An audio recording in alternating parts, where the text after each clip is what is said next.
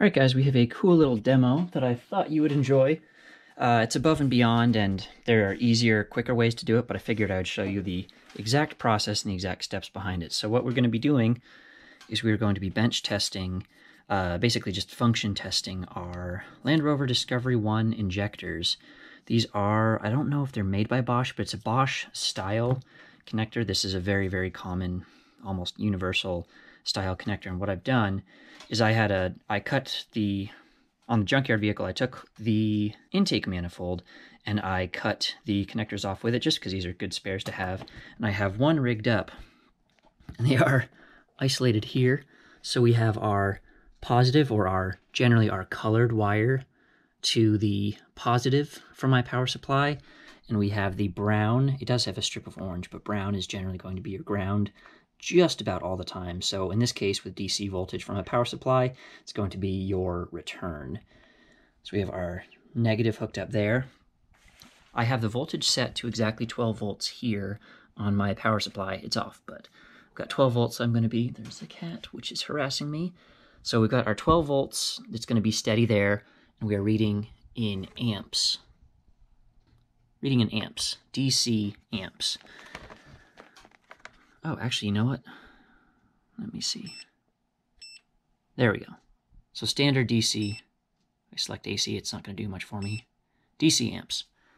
So this is a keyed connector, meaning it can only go on one way. This is, again, DC voltage, so the direction does matter. We have our positive terminal coming out of the power supply, goes into our amp, DC amp input, which is fused for 10 amps max.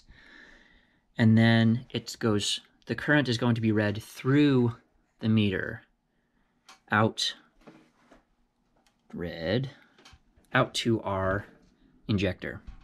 So when you measure voltage or resistance, you measure across the circuit, meaning you would use these two here, and you basically take a measurement on top of it. With this one, you are actually running the current through the meter, which is why it's very important that you keep it under 10 amps max. So what we're going to do, just to be ultra mega safe, I have current all the way down, maxed out, or bottomed out on the power supply. Power on. Remember I told you I set it to 12 volts exactly.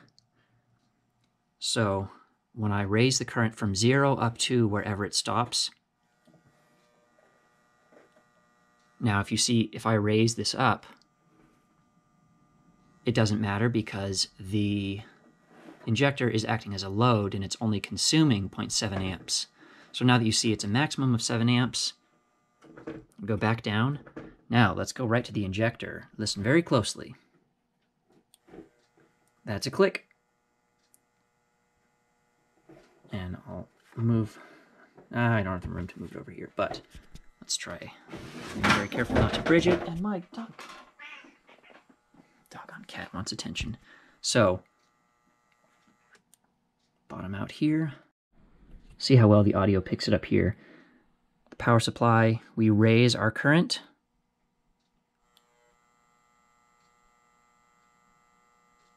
So we're up about 0.7 amps, 700 milliamps, 690 milliamps. So, off, closed, open, closed, and open.